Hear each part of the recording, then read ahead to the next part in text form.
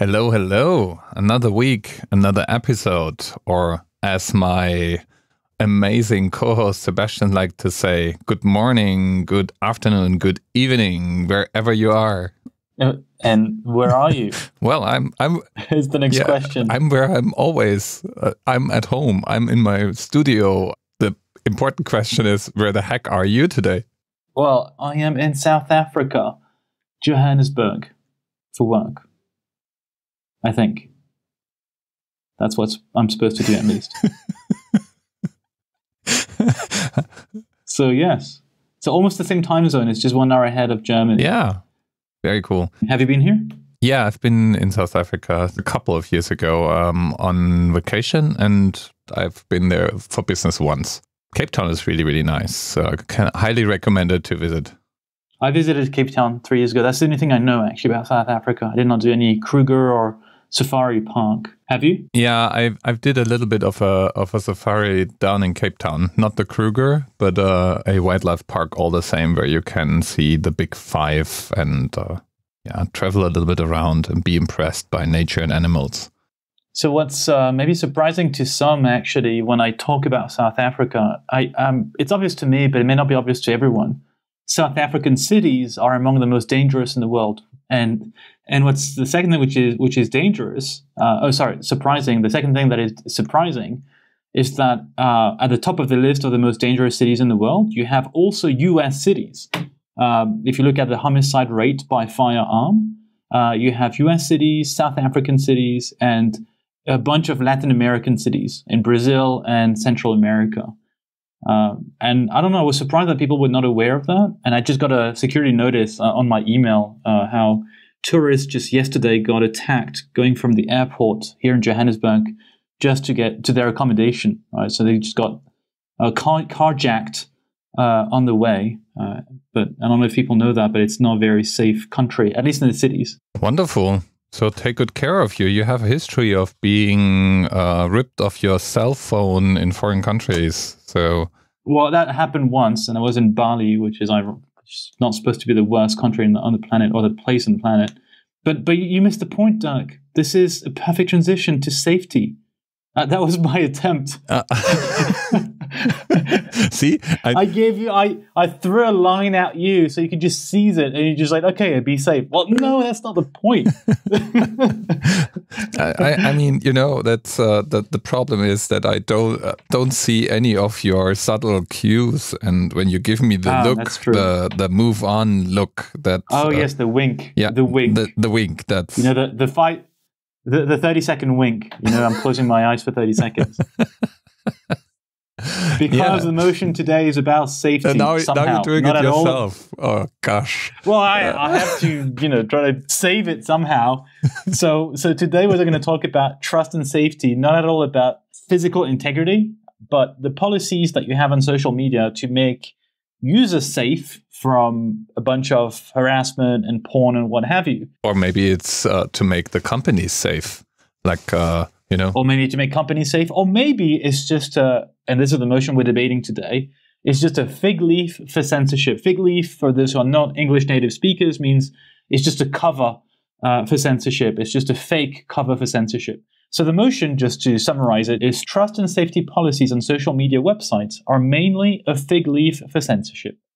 And as usual, we flip the coin, and that means that, Dirk, you will be in favor of that motion. You're going to claim that it is indeed censorship, or mainly censorship, and I will be against that motion. Let's do this. Okay, let's do this. Sebastian goes first and argues against the motion. Every single day in the news, there's literally not a single day in the news if you open the New York Times or the Guardian or Le Monde in France, that you don't see some comment, some article about fake news or some child imagery which surfaced on some social media website and was not captured by the company and removed quickly enough. And there's a lot of horrible content out there. I don't know if people realize there's millions, literally millions of videos and images which are uploaded every single day which are extremely harmful, which is either child sexual abuse material or petty scams, or that email from a relative who's stranded abroad and they need a bank transfer to get home safely. This is happening like millions of times every day. And I'm not talking, at least in my little segment, about restricting or banning conservative positions on the political side of things. I'm really focusing on these aspects of protection of the user. Now, deciding what content is allowed on these platforms is a big responsibility. Like, this is something that is not easy to tackle. There's a balance that needs to be found. The additional thing here is it's important to enforce consistent measures, and that's also the area which is not easy. You're always shifting and trying to adapt to a moving landscape, and you don't know what is acceptable necessarily that easily, especially in one country versus another. And that can be very controversial, and that's why we're debating today. We're probably exaggerating the trait when we're debating today, because as you can see in these news articles, there is not a simple solution. So the goal, obviously, for these policies is to achieve both accuracy in detecting really harmful content and scale. So let's take, for instance, violent extremism online. So initially, a lot of companies would use manual reviews by users, but then gradually what you would have is using machines, algorithms to detect it, and then it's sent to subject matter experts. So here's what I'm highlighting, and I'm going to conclude on this, is the importance to build all these policies in partnerships with other NGOs, with tech companies, with government, with the police, with various user groups, so that we can all agree on what is the red line. And this is not an easy balance to attain, but this is why it's so critical to have it, so we can protect especially younger users or potentially more sensitive users on the internet. So this is not about censorship. It's really about protection and safety of our users. Now, it's Dirk's turn. Let's hear his argument. Oh, so we need protection from people sharing harmful things. And companies out there are there to help us, to protect us from things we are not supposed to see because they are, oh yeah, again, harmful, especially to children, because, you know, social media is filled with children who have no way to protect themselves from harmful messages and violent extremism. I'm a bit sarcastic here. The question that I have in my mind when I read through the trust policies, and thanks to our motion, I actually for once read the trust and content policies of platforms like Facebook. The question I have in my mind is, what did we do before social media? Right. We ignored people that shared violent content. We shut them out until they moved on. Because in the end, what we seem to ignore is that it's the members of the social media platforms that share that particular content. If it comes to violent and brutal content, I'm actually with you that maybe there is some policing required and maybe it serves to create a better experience in a friendly environment. The challenge, though, is that those platforms are actually not creating these policies just because they are against violent content, because it seems to be that violent content attracts a lot of interaction those platforms want to have. They create these policies because they are bound to do that through law. And that leads me to the next question. Cui bono? Who has the advantage of content policies being enforced? And content policies go pretty far these days. Race, ethnicity, national origin, religious affiliation, sexual orientation, caste, sex, gender identity, serious disease or disability. There is a whole range of categories, for instance, Facebook lists, that are subject to be removed once you raise a discussion that can be seen as offensive. All these categories are basically enforced through platforms because otherwise you risk getting a penalty. And therefore, you're nothing more than an extension of state censorship. But because you're a company enforcing it, people can claim it's not really state censorship. It's companies serving their communities. I do indeed think it's a fig leaf for censorship in the end. Now it's Sebastian's turn. Let's hear his rebuttal. I'd like to go through some of the points that you raised. First of all, you were sarcastic when mentioning that children had no way to protect themselves, implying that they had ways to protect themselves. I actually think they don't. I actually think they know more than their parents on how to navigate the internet. And that's my second point. The harmful content is exposed to them, is thrown to their faces. Unlike the past, where you would ignore it, as you said, or it would not affect you, would not be, I don't know, you would not like take a book that could be harmful to you. In this case, you have ads, for instance, on Facebook, which can lead you to, let's say, conspiracy theories or theories which are borderline racist. And one thing leads to another. While I don't mind controversial conspiracy theories in themselves, they can lead you to gradually go to an area which is less of a gray area, but indeed areas which are harmful to you. On YouTube, same thing. You have recommended videos. So if there's no policies in place to remove harmful content, you would have videos and be recommended by an algorithm to go to those harmful videos. You also mentioned that violent content somehow, you didn't say these words exactly, but it attracts users, and it is in the interest of these social media websites to actually have violent content. I don't buy that. I really think that online trolls and online bullies drive people away. And on the other side, if you have a safe environment where you can express yourself and you're not bullied by one or two individuals or toxic people, then you will actually stay and share more content, which is what the companies want. In fact, publishers, advertisers want the same thing. They did remove their ads from YouTube when they were not happy where their ads were shown on the videos which are too controversial. So I really don't buy the fact that violent content or harmful content actually attracts people. I want to cover a few more things. I want to mention how it's a subtle distinction between different cases. You have violent extremism, which I mentioned before. You have things like hate speech, and that requires a different approach because you have different standards in different countries. So for this, you need to have a team or teams of language specialists and people who understand the law. And this is not just automatic detection. So that's why it's a careful balance, and it's not something which is completely a one-size-fits-all for every kind of content. And this cannot be done in isolation. This is why I'm happy to see that all these companies are trying to do this in partnership with each other or with NGOs and the government or the police. And nothing is static, by the way. These policies have evolved over time. And we must be responsive because the kind of content that exists is evolving also. Other companies, if I'm not mistaken, are also coming up with external councils and boards. And I know there's some criticism about who is part of that council, but we can get there. We can get there with a geographically diverse council. We can make sure they have left-leaning people or right-leaning people on the political spectrum. And in the end, as you've mentioned, by the way, if you're not happy, anyone can virtually launch their own server today from home. You can express your content, whatever you want on your own server. It's very easy.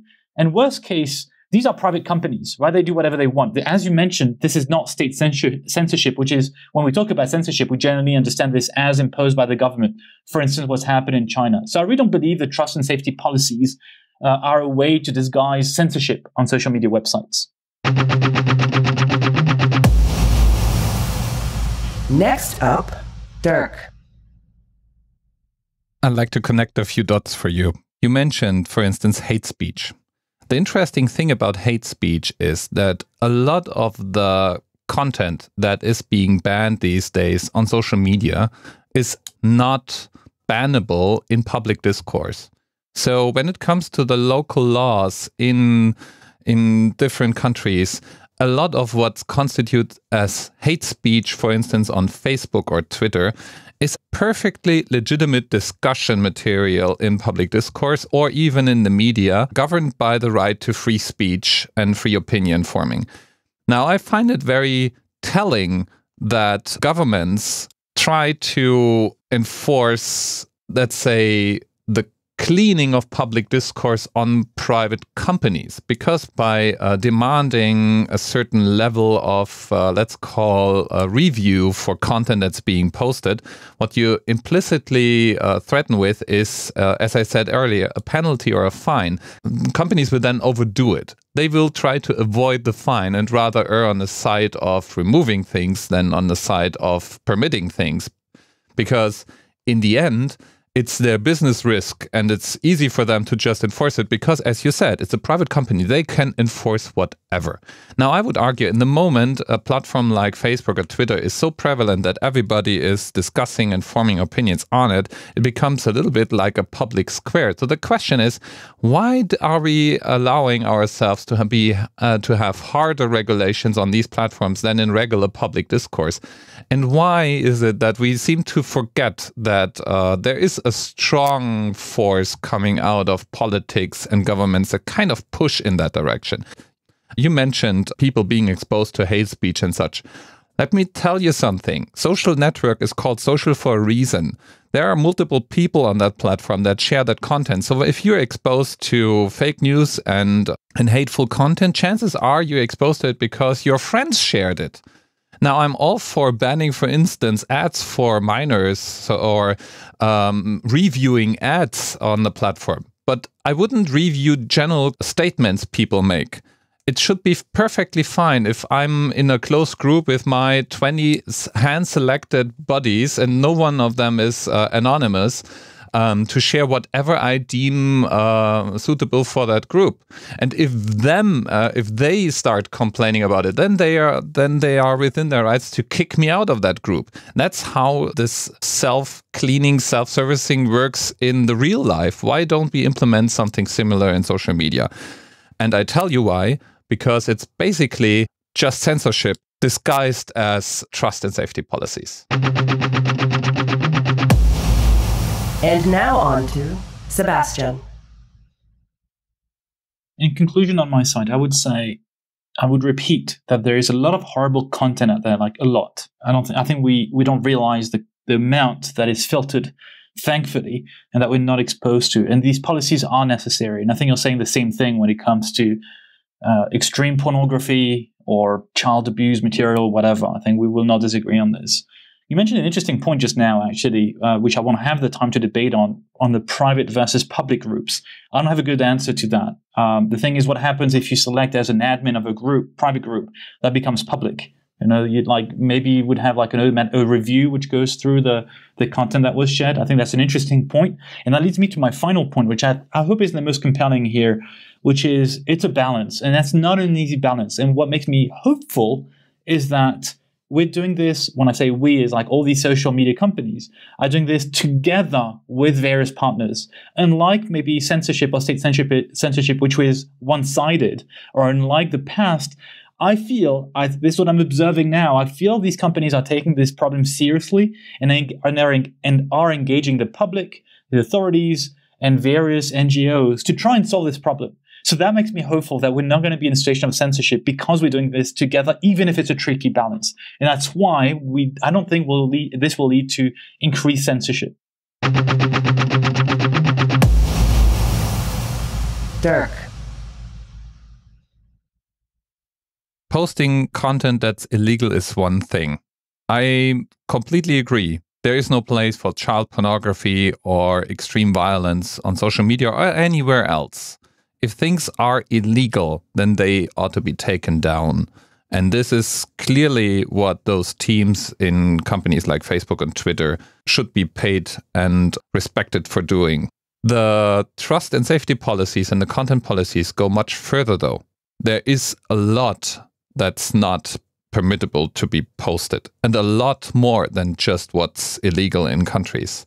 And this is where I caution against, because the question is, what forces drive these policies? And these policies, whether you like it or not, they govern how we discuss in public, how we share content, what kind of content we're allowed to share. And I personally think it should not be the place of companies to judge this and to censor this. And I find it telling that a lot of the demand for pushing out censorship rules and tightening it and going against hate speech actually comes from politics and governments. And that is what leads me to assuming it's more about censorship and less about having a clean platform.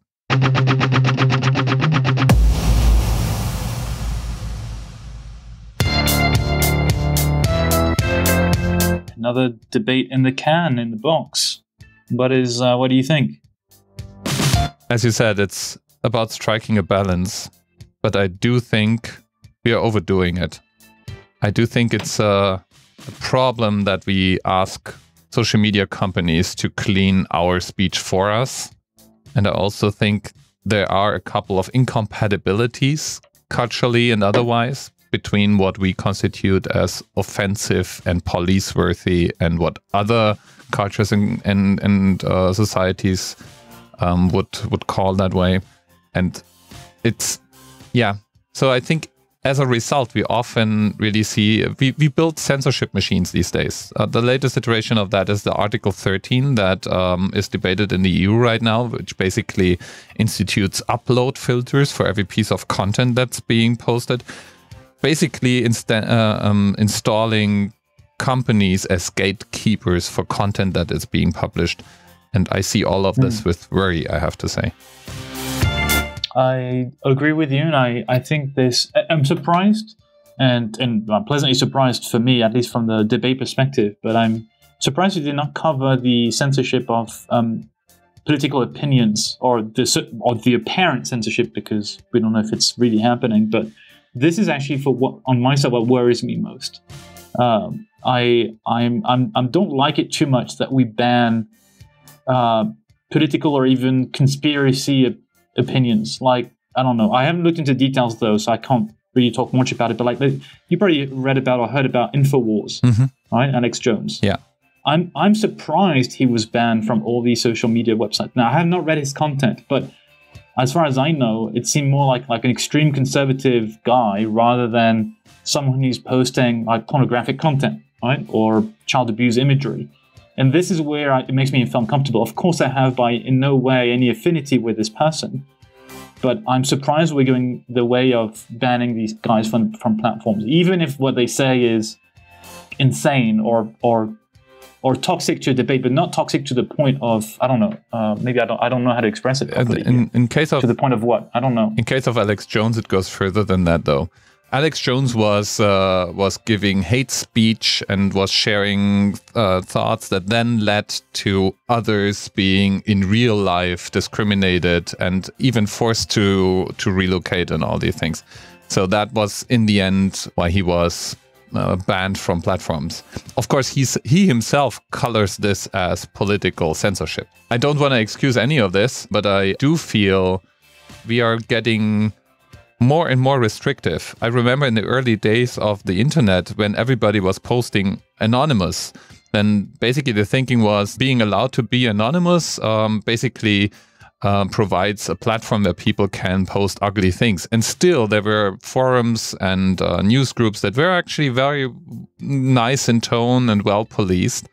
And these days, where everybody is forced to give their real name and we basically know everybody's identity, whether they like it or not, we still police more.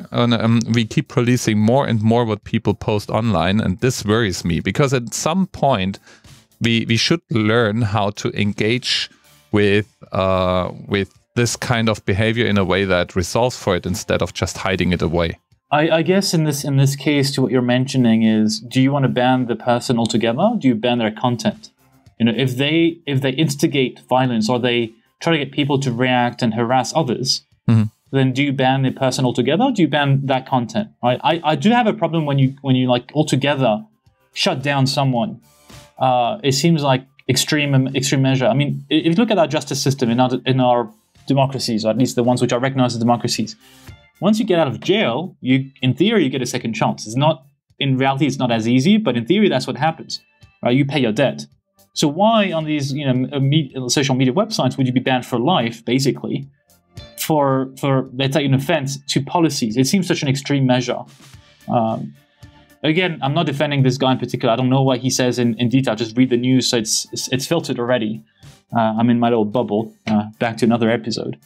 But I don't know. This is what makes me feel uncomfortable on that debate. I'm not worried about all the other aspects of like the obvious ones, like porn and child abuse imagery and that kind of stuff. But I'm concerned about the political aspect. Yeah, I agree. May also be worth a separate debate. Was it right to ban Alex Jones? That's a clickbait debate, no? Or another debate. Does clickbait even exist? Yeah, why not? We can do that.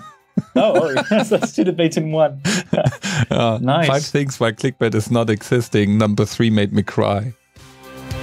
But yeah, I have to admit, when we came up with that motion, I really have been stunned by the amount of news articles every single day on that topic. Literally, like fake news and conspiracy theories, and like just yesterday I was reading an article about how there was an increased proportion of people believing that the Earth is flat because of because of number of videos on YouTube which have proven popular and have convinced people. But I do think, like every single day there's something. I do think there is a deeper problem here that we clearly cannot resolve. But the problem is not that there is fake news on those platforms. That's a symptom. I think the problem is that people forget how to use critical thinking and scientific methods. And part of it is, if every idiot in the White House can claim to be a climate expert now, then where are we when it comes to evaluating opinions and things we hear and see? So people kind of stop really trusting in critical thinking, and maybe instead of banning everything we deem ban-worthy, we should promote the scientific method, trustworthy media channels, and critical thinking a little bit more. Amen. Yes. Let us know what you thought about this debate. You, dear listeners, we don't censor anything. Dirk does all the censorship in between the recording and this wonderfully crafted episode. So it's all stripped out of all the horrible things I say. Thank you, Dirk, for doing this. Yeah, and also I cut our arguments to the proper size, so we are sticking to our length. To our 2, 3, and 1 minute each. Yes. Yeah. Sometimes. Anyway, thank you so much for listening. Let us know what you think. You can do so on the webpage. You can go to the webpage 2debate.eu and leave your vote on the link of this episode. Little thumbs up, thumbs down thingy. And we are still in our little contest to see who won the debate, and your vote is how we win. Right. Thank you for doing that, and stay tuned for our next episode, hopefully back on our weekly schedule. Definitely. Thank you. Thanks, Sebastian. Bye-bye. Bye.